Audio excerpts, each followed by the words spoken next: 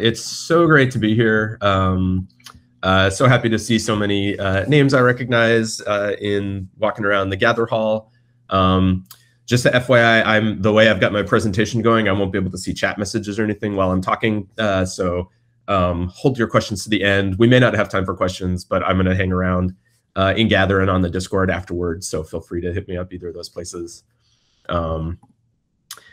Awesome. So yeah, let's dive into this. So yeah, I'm Aaron Reed. I'm a writer, indie game designer, occasional game historian, and just really interested in general in the intersection of writing and play and how people and systems can collaborate to tell stories together. Here's some projects over the years that you might know me from. My background is I came up out of the fan community of people making text adventures or parser interactive fiction. And at some point took kind of a hard left turn into more experimental kinds of story games. Got a graduate degree in interactive narrative, did some work in tabletop role-playing games for a while, worked for a character AI startup, and have generally kept pretty busy. What you might know me from more recently is a project I'm working on called 50 Years of Text Games. The NarraScope committee kindly summarized my rambly talk summary into 2 lines. Last year, I blogged through a half a century of games in text, 1 per year, from Oregon Trail to AI Dungeon and beyond. What have we learned? What trail are we on? And I really liked this phrasing of what trail are we on, because I had hoped looking at the history of interactive fiction would produce some insights that, NarraScope attendees might find interesting. Like, where this interactive narrative stuff might be going in the years ahead. And can we get any better at it? But you can't predict the future, of course, especially when that future involves technology or art or new media forms or pandemics or, much of anything, really. It's why I didn't call this talk The Future of Narrative Games, because, well, I have thought a lot about that. If you read predictions from past decades about the future of narrative games, they are pretty universally comically wrong. If NarraScope had been around in 1982, for instance, and I was giving a talk on the future of narrative games, I would probably have waxed rhapsodic about how great Adventures in Dungeons were and how, over the last 10 years, dungeon games have made incredible leaps and bounds. Why Zork had just 1 troll, but I predict by 1992, we might have games with 30 to 50 trolls. Dungeons will continue expanding in scope until the possibilities for exploring them become nearly limitless. Or at NarraScope 1992, I might have talked about how the future of narrative games is obviously full motion video. We'll go from games with an hour or 2 of footage on 1 CD-ROM to hundreds of hours of video on veritable stacks of CD-ROMs.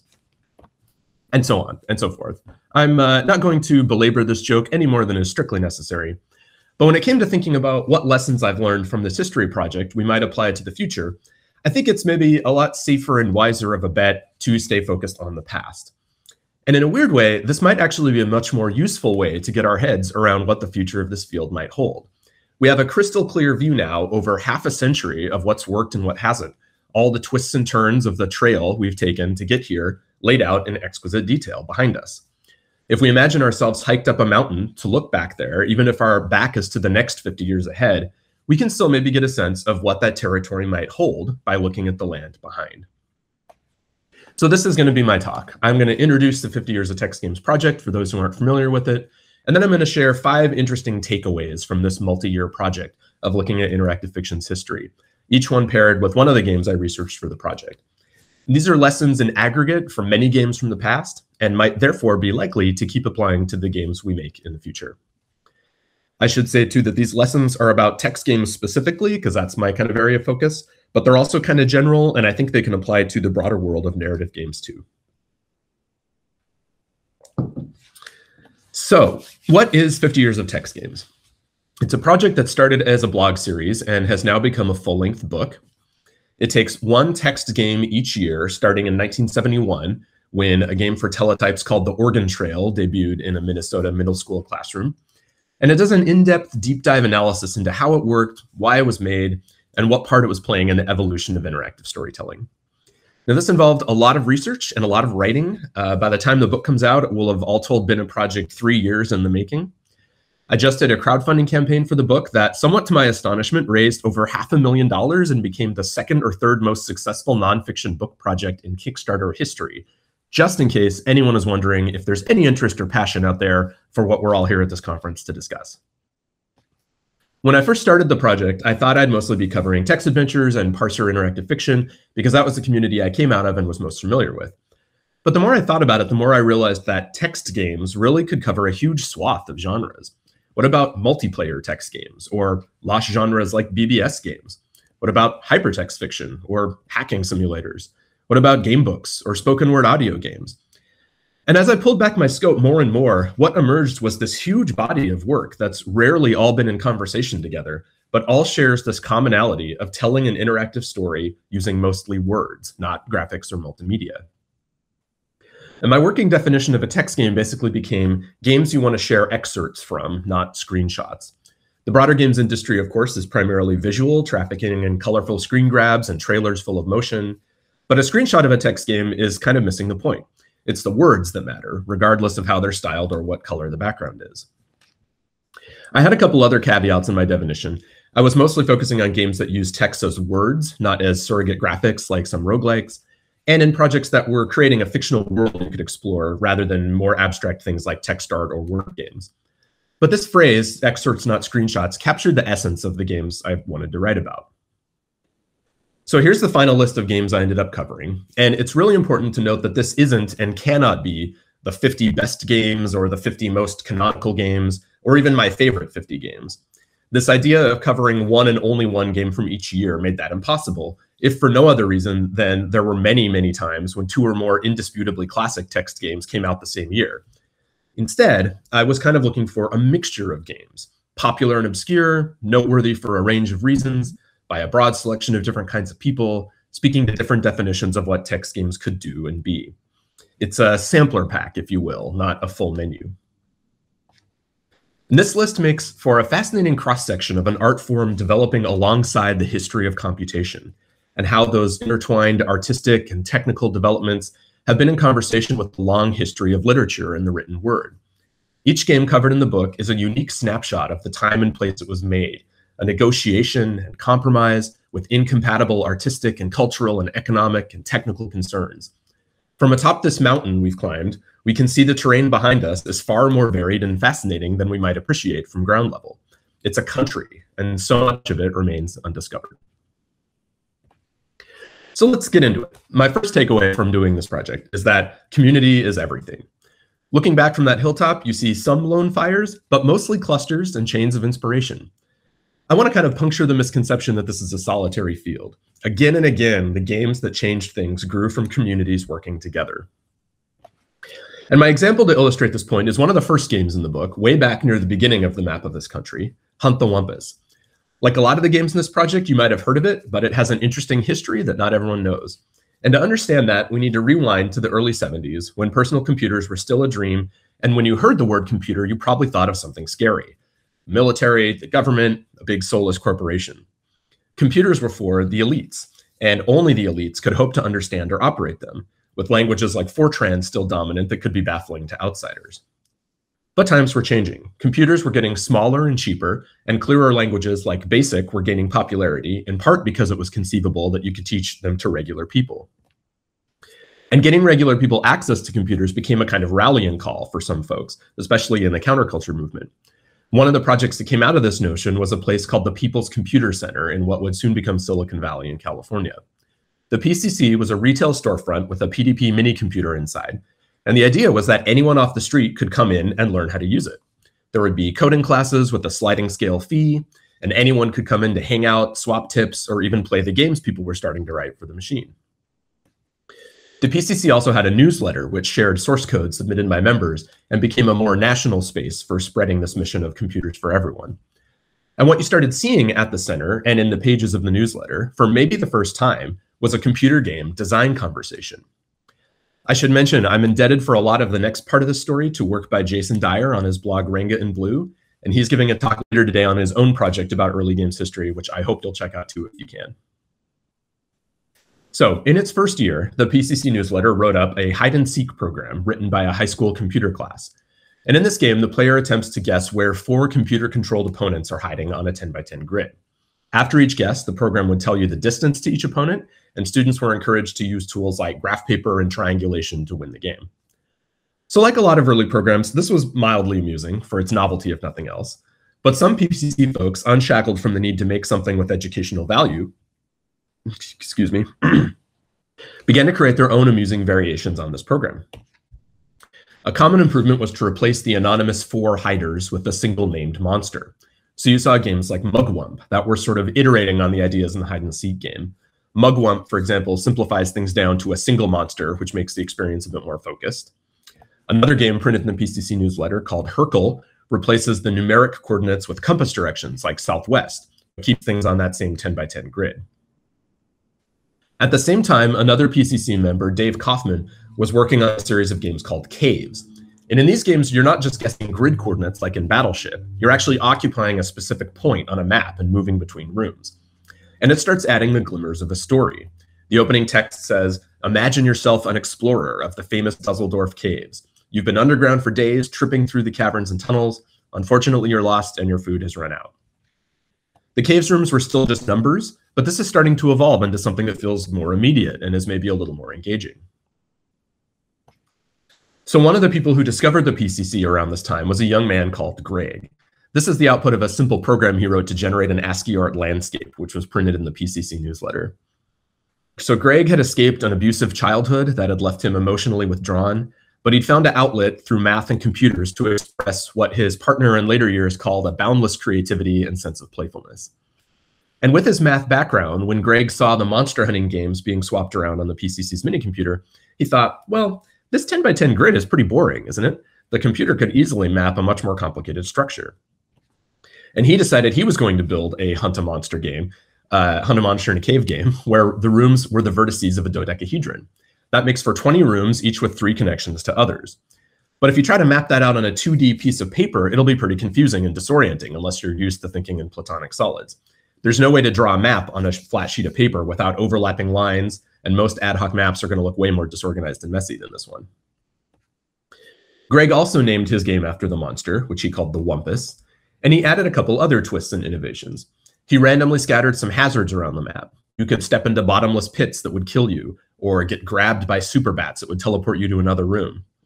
You could only detect these hazards indirectly when you were 1 room away, but couldn't know which adjacent room contained them unless you'd been making a map and taking careful notes. He also added some life to the monster. He might kill you if you stumble into him, or just slink away to a different room. To defeat him, you have to shoot him from a distance with a crooked arrow by defining the path through rooms to reach him and hope your guess was right about where he was. And this evolution of that hide-and-seek game, which had started off only a year earlier as a simplistic geometry exercise, had now become something that was actually fun and compelling to play. Each game was a little different because of the random hazards. There were different strategies you could try. The villain had just enough of a spark of life to seem intriguing. And Hunt the Wumpus spread far beyond the PCC to become one of the most influential early computer games of its era, something nearly everyone with computer access played. A few years later, one of those people was a hacker named Will Crowther, who would make a game called Adventure, in which you're still lost in a complex cave of interconnected rooms with monsters and hazards, but now the numbered rooms are richly detailed and evocative text. And this was so compelling, it would spawn the entire computer game industry shortly thereafter. So some people have asked, who invented the adventure game? Where along this chain can you identify the first? It's kind of open to interpretation, but I think a more honest answer is that adventure games emerged from this whole chain of conversations out of this early community of computer game players and designers, each trying to improve on what had come before. So community is everything. And when you look back at the history of these games, you see variants of this story again and again in communities that form around tools or around publications or companies or events. Each of these communities can be an incubator, a place that accelerates the speed of conversation and evolution, where like-minded people can inspire each other and build on each other's ideas. Quite a few games I write about in the book are explicitly collaborations, but nearly all of them are implicitly, folks using tools built by someone else in their community, or responding to someone else's prompt, or in dialogue with the game. That's great, amazing, but what if it tried this instead? And I think in one sense, this is kind of obvious and applies to a lot of other creative media as well. But I think we can fool ourselves into thinking it doesn't apply to IF quite as much, because after all, isn't the strength of text games that a single person can make them, that they don't need a whole team of artists and coders and designers? Aren't we really a field where a lone genius can make a masterpiece? Well, kind of. And there certainly are incredible creators in our field. But if you look behind the scenes, so many of these games were created in the context of a strong community. Just one example Emily Short's Galatea, which if you don't know it, is a super influential work from 2000 that's an entire game about a single conversation, was created explicitly in response to an event called the IF Art Show that prompted writers to make pieces focusing on a single aspect of interactive fiction, like setting or character. And it was written in Inform, a tool that had been the product of years of work itself inspired by other community projects, and which, through the work of many hands, had been built up into a stable platform and ecosystem for telling interactive stories. And there's a story like that behind all of these games, which isn't to minimize the achievement of their creation, but in every case, they're part of a larger conversation. There's a flip side to this lesson, though. If community is everything, where are you when you're outside the community? And I think this lesson becomes less of a general platitude when we use it to think about the specific ways our communities have failed and how we can do better. Just a few quick examples. Interactive fiction throughout most of its first 50 years of history has been embarrassingly white and privileged. It's worth noting that this People's Computer Center cartoon from 1972 deliberately includes working people, old people, people of color, and it's taken far too long to start realizing this dream of computers and coding as a truly accessible creative tool for everyone. So how can we keep working to make our communities look more like this picture? I think one actionable thing we can all do is take a close look at how other communities are making practical outreach more of a priority. And I want to highlight one of my local tabletop role-playing conventions in the Bay Area, Big Bad Con, which over the last few years has really put their money where their mouth is about making tabletop gaming more welcoming to more people through scholarships, programs for attending their event, microgrants to support marginalized creators, making it a priority to bring in speakers and game makers from underrepresented communities, and a whole lot more. So think about what your communities can do now, this year, to make the future of interactive fiction more inclusive. Another flavor of this ties back to that lone genius myth I mentioned. As I researched this book, it shocked me, though it shouldn't have, how often behind a famous game generally attributed to a man, there was a wife or a girlfriend or a partner who never did interviews or claimed credit, but was instrumental to the game's success. And I want to be clear, this is not meant to call out any of these individual authors, because there were often institutional concerns or privacy reasons or other rationales behind these individual cases.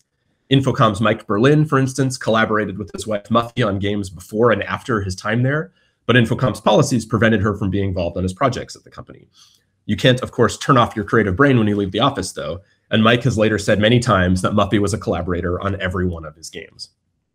So it's less the individual examples than the overall pattern, right? Sometimes these partners were doing creative work, sometimes support work of various kinds, from producing to handling business details, to building back-end infrastructure or front-end UI. And of course, there are countless more examples of this kind of invisible support that didn't even merit a credit or a footnote. There's, of course, a large cultural problem here about what kinds of work and people get valued. But there's also some blinders specific to our community about what parts of a game collaboration are important, are worth crediting and celebrating. So 2 takeaways, I think. Guys, let's reverse this trend in the next 50 years. How can you provide the pillars of support and inspiration and community for your partners' projects, even if you're not going to get the one who's going to get a credit on the box?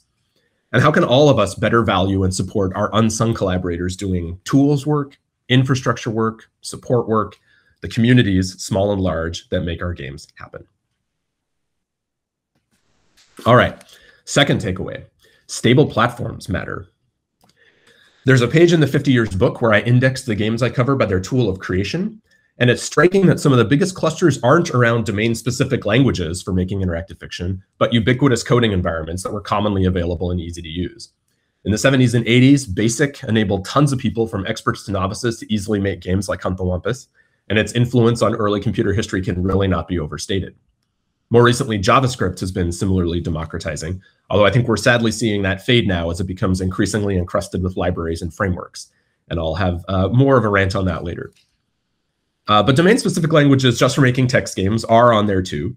But I think overall this illustrates that having a platform that's stable enough that a community can gather around it, even if it's not the perfect platform for that community on a technical level, is really crucial. And that can be hard to enable, but I think it's worth trying. And there are some good success stories. So I want to talk about a modern example of a stable platform, and that's ChoiceScript, made by Choice of Games. It's been around since 2009 or so and hasn't changed too much in that time. ChoiceScript is deliberately very simple, and the advantage of this simplicity is it opens up authorship of their games to a broader range of people. Werewood, which is one of well over 100 text games they've commercially released at this point, was not made by a full-time game designer or even someone for whom making games was their most important hobby. Its author, Isabella Shaw, is an opera singer. The week her game was released, she was performing the lead role of Lucretia on stage, which is not something that most game devs are doing on release week. Her game is a fantasy story set in a world where social power and magical power are linked together. The humans living at the edge of the wood long ago made a dangerous contract with fell creatures who live there. Isn't that always the way? And as a consequence, those who don't maintain their social status, who fall into disgrace, can have their very souls stolen away from them. It's a bit of a parable where the dangers of being seen as outside the norm are given a sharp, fantastical edge. Choice of Games asks their authors to write directly in ChoiceScript, unlike some companies that maybe have a coder or engineer translate a writer's copy from a Word doc into an interactive form. And that means the language needs to be simple enough that regular writers can quickly learn to use it. Here's a tiny chunk of code from their first game, Choice of the Dragon. There's a minimum of syntax with indentation to keep track of nested choices, and a way to modify stats up or down and use them to affect what text is printed or choices are offered later on. There's more to the language than this, of course, but the whole thing is pretty straightforward. And the creators have actively resisted adding too many new features that might get in the way of this simple syntax, which is pretty impressive for a 13-year-old language. Even though the tool is simple, it doesn't mean ChoiceScript games can't get complex. Some have run over 1 million words long with elaborate storylines altering based on dozens of variables, or running to pages and pages of code to conditionally assemble a single paragraph of heavily customized text. That last one might have been me. Full disclosure, that was me. I did that. Choice of Games titles also go through a heavy editorial process that starts before the first word is written. And in lieu of a good visual for this slide, I just want to plug a NarraScope talk by my wonderful editor when I wrote a book for Choice of Games, Rebecca Slitt, which I believe is happening in the very next time slot after this. So even before the first word, the company has their writers go through a detailed process of outlining their story, with feedback workshopping the major choice points you're planning in each chapter, and whether they'll feel satisfying to players while remaining in scope to author. And this support system continues all through the writing, revision, testing, and debugging of your game. And that's also a vital part of creating a stable platform that newcomers and old hands alike can stand on, a reliable stage so performers don't have to worry about building their own. So stable platforms matter.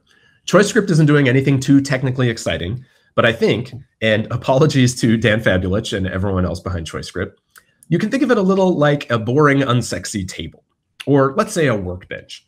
It's not the most glamorous job to build a workbench, but it's a necessary one. It's providing that stable platform for people like Isabella Shaw and others to build interactive stories on. So practically, how do you make a good workbench? Well, it should be steady in time and in space, not changing too much and around for as long as possible. And that's not just a technical problem, it's a financial one if you're running a business. Choice of Games has stayed afloat since 2009, and that's taken a lot of work and planning, I'm sure. If they'd burned hot in their first few years, tried to be too ambitious and gone bankrupt, that workbench wouldn't have had time to attract a community of makers. A workbench ought to stand alone. If you need to drag half a dozen other credenzas, stools, hutches, and end tables over to effectively use it, it's a lot less useful of a table. The beauty of BASIC and early JavaScript was that they just ran. You didn't need extra downloads, libraries, modules, transpilers, dependencies, package managers, IDEs, or build tools to use them. All of them failure points that might break your bench either now or some random day in the future.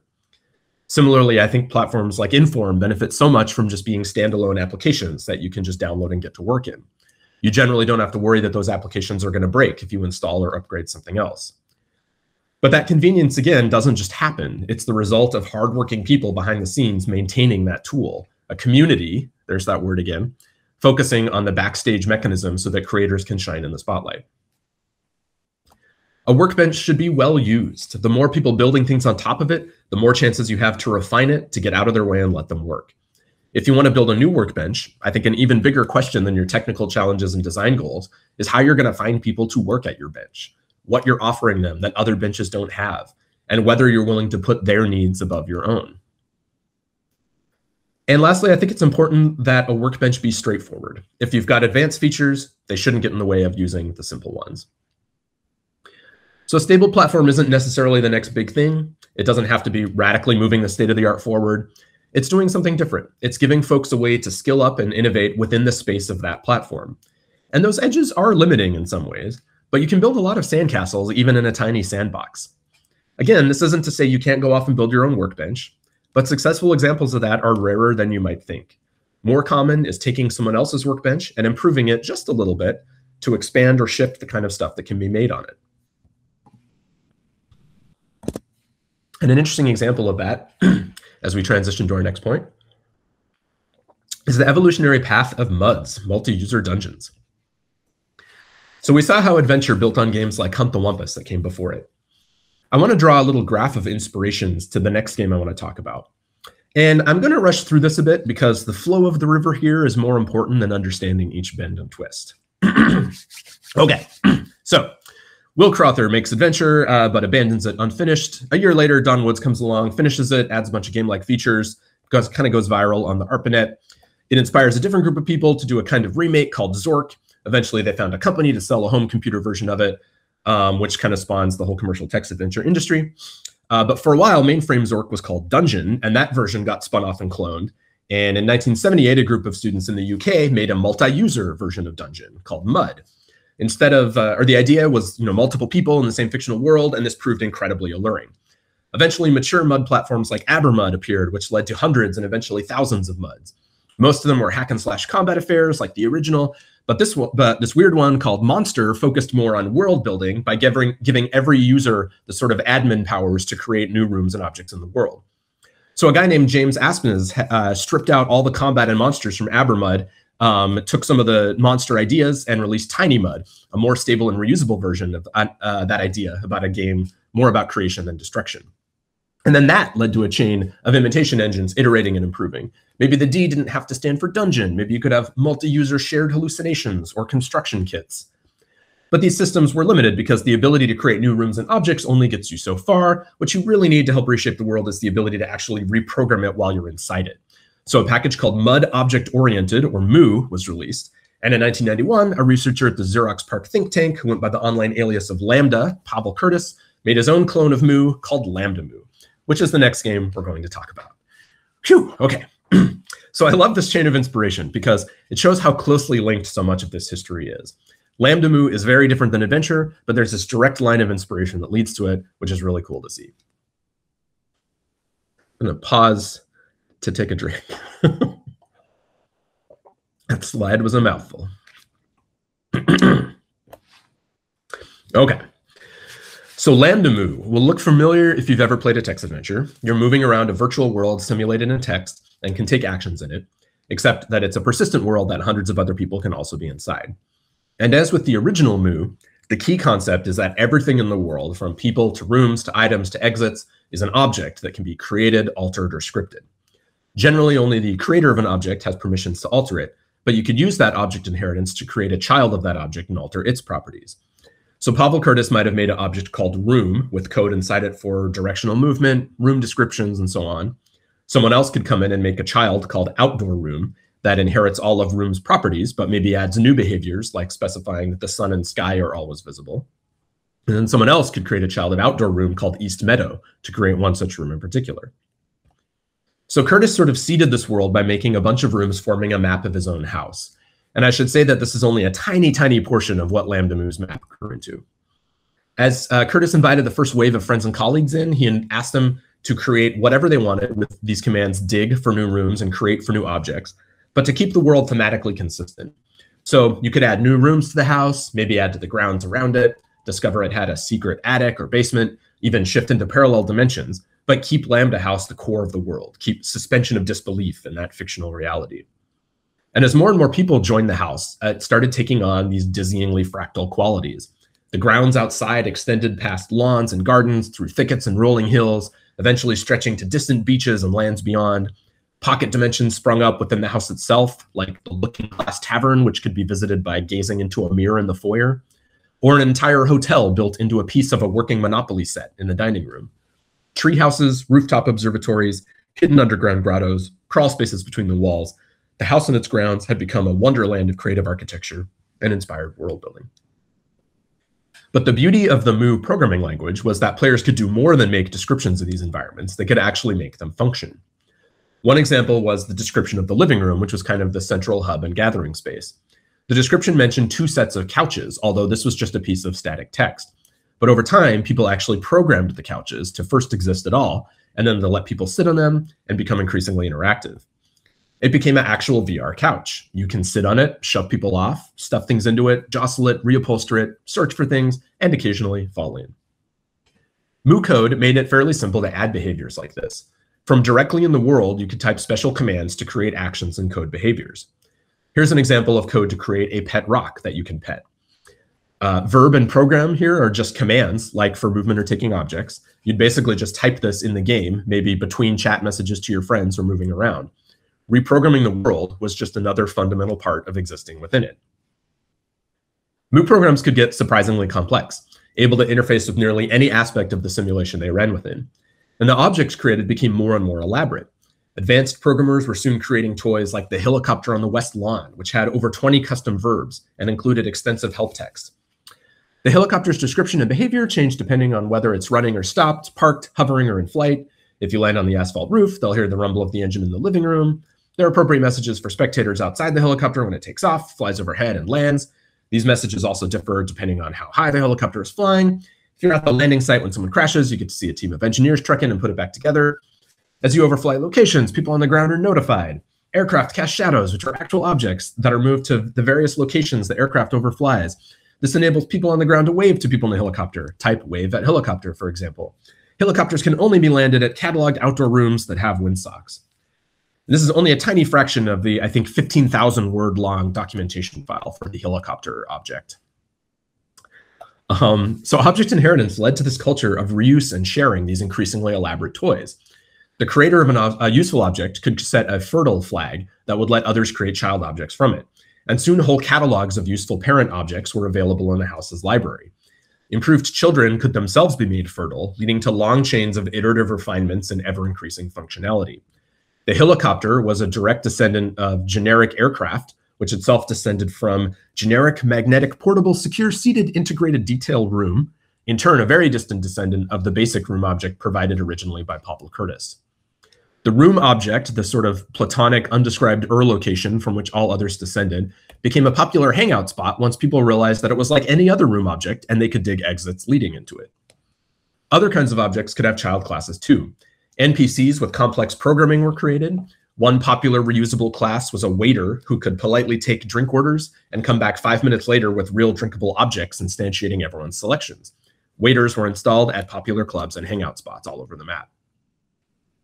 You could also change which object your avatar's inheritance descended from. So there were fertile player classes that had custom behavior for taking automated actions or morphing your appearance on command. People even did weird experiments in character AI. If you logged in without creating an account, you were given a child of a guest class with limited ability to cause trouble. And at some point, someone programmed a whole artificial life ecosystem of reproducing guests from the documentation for those. This is one of a species of creatures that wanders around looking for food. They eat less popular guests and seek to mate with more attractive ones. The guest dispenser is where ancestors of many guests originated. It is still possible to use it. You can alter the way a guest's child will look before it is born. Type interior guest to learn how to do this. And if you do that, here's some of the qualities that you will see when you do. You can still find descendants of these guests wandering Lambda House today, dozens of generations down the chain from their original ancestors. So there's way more to the Lambda Mu story, including one of the earliest experiments with virtual community self-governance. But the point I want to make here is that the past is a freaking goldmine. Lambda Mu is a 30-year-old game, but it's doing so much stuff that in many ways is still far beyond anything that's come since. And these old games can be massive sources of inspiration for our work today. Let's build more programming languages into online spaces and give people the power to reshape their digital realities. Let's make more platforms for weird AI experiments and creative self-expression. Lambda Mu supported like 6 different flavors of pronouns 30 years ago. It was inventing systems for virtual community governance. The most popular bar was inside the tiny town of a model railroad set you had to shrink down to enter. Let's build this metaverse, damn it. Okay, rant over. More generally, there's so much incredible stuff in the history of this medium. So often, platforms and styles have died before their time, victims of the relentless cycle of technical upgrades. But that means so many good ideas have been left behind without a chance to get really exercised. There's a great quote in the book asking, imagine the challenge for literature if movies had come along within a decade of the invention of the printing press. So strip mine the past. If nothing else, I hope reading about these weird old games gives people ideas for new things to try and directions to pursue. Get in the habit of engaging more with the history of our medium.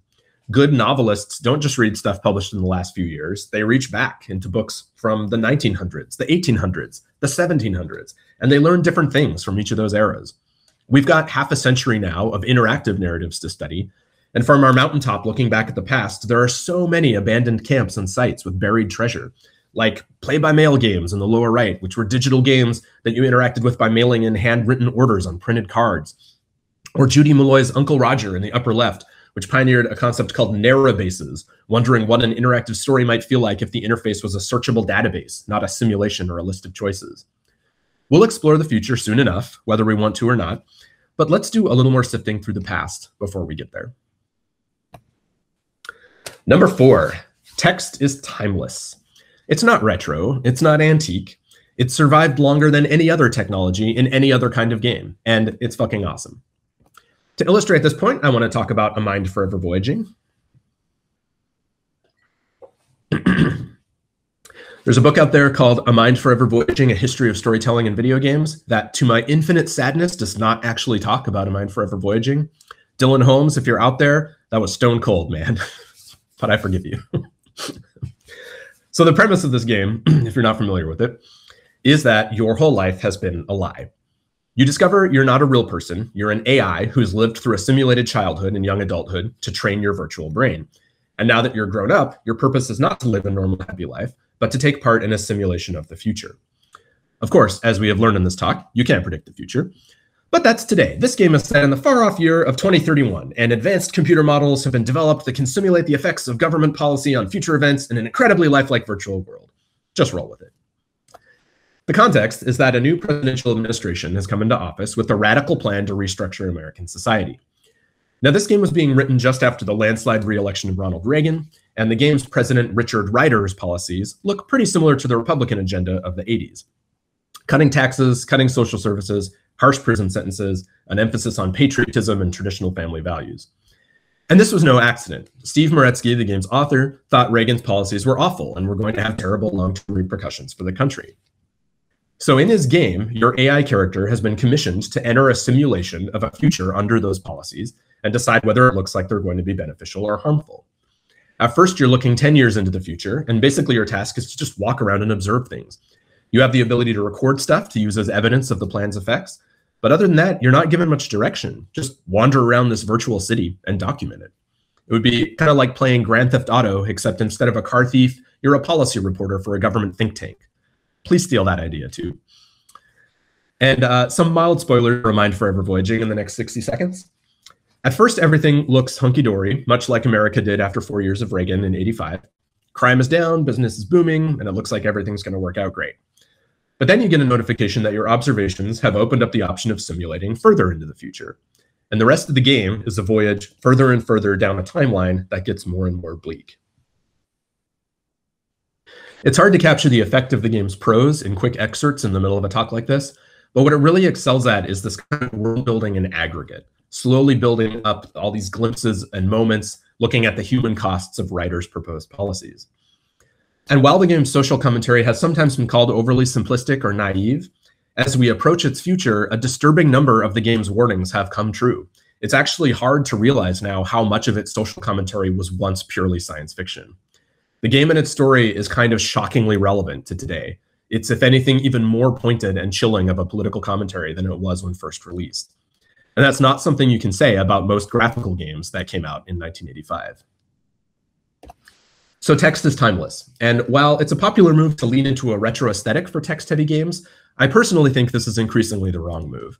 That particular era evoking the golden age of text adventures is now 40 or more years old. I'm much more interested in embracing the fact that text is uniquely a technology that doesn't appreciably age over a human lifetime. It's a part of our civilization. And I really appreciate games that work to make it beautiful and modern as we keep exploring all of these new and different ways of reading it. Let's embrace that stability, that platform of text. A corollary to this is that text is actually quite popular. You might think a book about text games would be pretty niche, and honestly, so did I when I started this project. But at some point, I was just idly wondering if there were any games in the book you could really call popular that had been played by, let's say, 500,000 or 1 million people. And originally I was going to walk through all of these one by one, but let's just cut to the end and say, actually, there were quite a lot of them.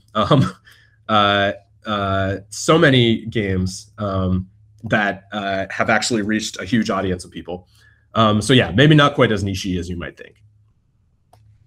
I think a lot of us are still trapped in this mentality, conscious or not, that because text was one of the few viable ways to tell an interactive story when we were kids or our parents were gamers, it's inherently outdated and old.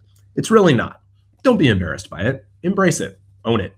Rise to meet its potential. Last lesson. Simple wins, but. We'll get to that but in a minute here. But first, let's talk about a text game called Nested. This is a browser game that went a little bit viral about a decade ago. I love this game because it starts with the simplest possible minimalist distillation of the appeal of text games.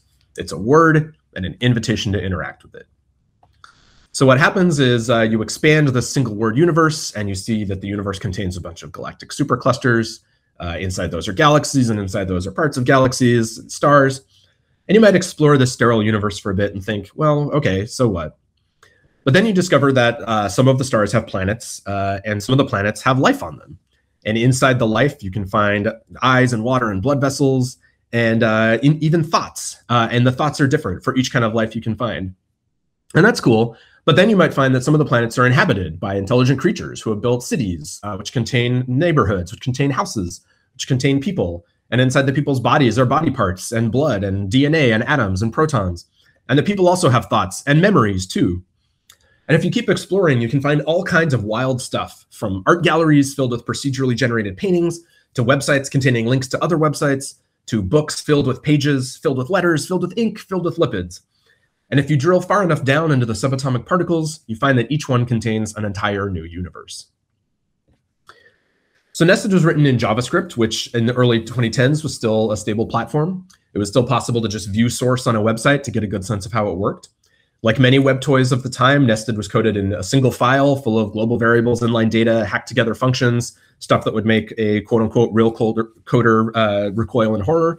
But it worked. It was functional. It got the job done. All its code and data could comfortably fit on a 5¼ floppy disk from the 80s. JavaScript at this point was really easy, a really easy platform to sidle up to without much experience, a workbench you could fiddle around and make something fun on. And the code for Nested is very simple. There's some basic plumbing and UI stuff, but the bulk of it is just defining a series of things, each of which might contain other things.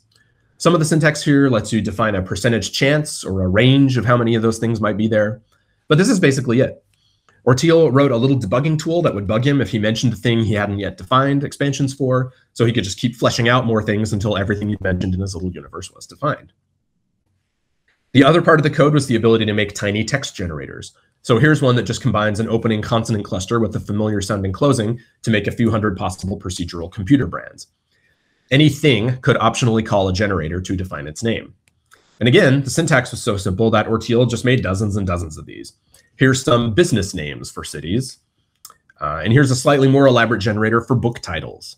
I personally would totally read The Simply Stupid Adventures of Richard the Pirate from Space. Sounds great.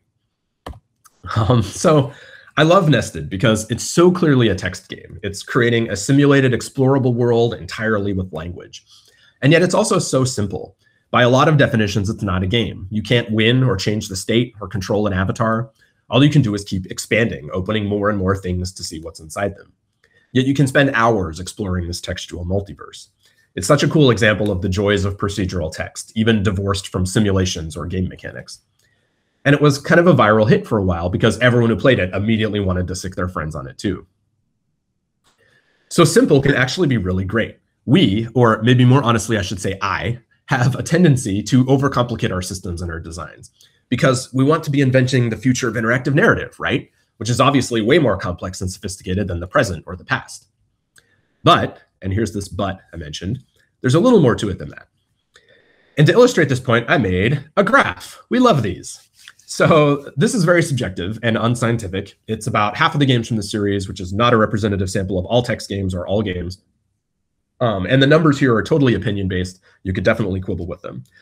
But basically, this is graphing games by narrative system complexity from bottom to top, with games with simpler narrative systems lower on the page. and by relative popularity left to right. So not absolute popularity like sales figures, but what kind of percentage of the audience using computers maybe encountered that game during its lifetime. So on the right are really popular games, on the left are more niche games, or furthest left, games that never got a proper release. A big thing you notice here is that there's a bit of a line down and to the right. So very broadly speaking, it's the games with simpler systems that tend to become the most popular and widely played. But I think there's some more complicated takeaways from this chart and some more subtle things going on here. So first of all, if we look at the different clusters along the edges of this kind of complexity popularity wall up here, one of the patterns you see is novelty. Some of the earliest computer games in the 70s were played by everyone because they were the first games and no one had seen anything like them before. Later, you had the first wave of text adventures, which seemed super complex and sophisticated compared to those early games, and again became super popular because they were something fresh and new. And then up here, you've got more recent stuff that's maybe less popular because the computer market share has just grown so large, but still got some notoriety because they were really groundbreaking and doing something no one had ever seen. I think you also see some interesting clustering in the middle, games like Fall in London and 80 Days that are trying to do some new and interesting things technically, but also trying to speak to a more mainstream audience. And there's maybe an interesting sweet spot here in a kind of moderate to fairly big success territory. But it's also interesting to look at movement over time. And what you can find several examples of are these interesting sort of arcs that go up and to the left and then swing back around. So if you look at Hunt the Wumpus, which sort of evolved into the more complex era of parser interactive fiction, as that fell into semi-obscurity, folks tried increasing the complexity. But as amateur parser IF evolved, it tended to simplify the model, not complicate it. I think it's really interesting that both Galatea and Photopia, which are two of the most famous parser IF games of all time, are removing core things from interactive fiction experience. Photopia is removing puzzles and challenges. Galatea is removing everything but kind of conversation and character interaction. And you could say that some of those games then helped inspire more successful modern takes on puzzle-less story-driven IF that are continuing to streamline it into forms that reach more people. There's a lot of other shades of this cycle if you look for it. I don't have time to walk through them all, but I think you can kind of make a front of house, back of house analogy here, or maybe a sales floor and workshop. Towards the right and bottom are your reproducible successes, your big hits, and towards the top and left is the nichier stuff where a lot of the evolution and innovation happens. There's this cycle where interesting hits are taken into the back workshop for a decade or two of work before coming back out into the mainstream again, ideally a little more evolved than before. So I think it's useful if you're creating a narrative game to think about where you want to be in this cycle. Are you going to start with something popular and take it into the back workshop for a while to evolve it, even though that might risk it not being as popular of a final game? Are you going to hang out in that workshop area, making cool magic happen for a while? Are you going to take something back here and try to bring it out into the light and turn it into something that 10 or 100 times as many people will be into? Or maybe you're just going to stake out a spot somewhere on this map and make a stable platform there where folks can have an anchor to do good work for a while. I think all of these phases are valuable. Okay, that's enough graph. I want to close by talking about one last game from the book, which I think really ties all these points together nicely. It's a little text adventure called The Fire Tower. That's one of my personal favorites. It came out of that parser IF community by someone who'd been closely involved with it for years. Like Galatea, it was an entry in an IF art show, in this case in the landscape category, where the challenge was to make a game that focused exclusively on a setting, not plot or characters or objects. And so it was very intentionally part of this ongoing conversation and dialogue about what interactive fiction could be. It took advantage of that stable platform of Inform, which was 10 years old at that point, and that it provided an easy way not just to author the game, but a community to release it to, a place to archive it, an ecosystem it could be part of. You can still easily play this game today, which isn't true of all games from 2004. In the game, you take a hike through this beautifully described section of the Appalachian Trail in Tennessee. It's kind of a walking sim, though it came out years before that movement really got started in graphical games. And it's pure exploration. You can examine anything you see, touch it, smell it, move on down the trail whenever you like. It's not stressful. There's no enemies. There's no plot with third act twists. And it's delightful. During the pandemic especially, I've been so in the mood for games like this, and I would love to see more of them. Steal this idea too, please. The game hasn't really aged at all. The description of the wilderness is just as beautiful as it was in 2004. The prose is lovely and a joy to read. And it's a simple little game that's doing one thing right, and it's beautiful because of that. It doesn't need procedural generation or complex simulation. It's just this beautifully handcrafted little interactive story, and it's just as elaborate as it needs to be. I'm not saying the Fire Tower is the future of interactive storytelling. Like I said at the beginning, we can't predict the future anyway. but it's a lovely little piece of its past. And as we kick off this year's NarraScope, lifting our bright bronze instrument to our eyes and peering eagerly through the lens, I hope you'll all keep in mind that there are more directions to look than straight ahead. I want to mention where you can get the 50 Years of Text Games book. If you're interested, you can still pre-order it on BackerKit, and this link will get you to a place you can do that from. And I want to thank the organizers of NarraScope for all their hard work bringing this community event back this year and for inviting me to speak. Thank you. So glad to be here, and let's have a fantastic conference.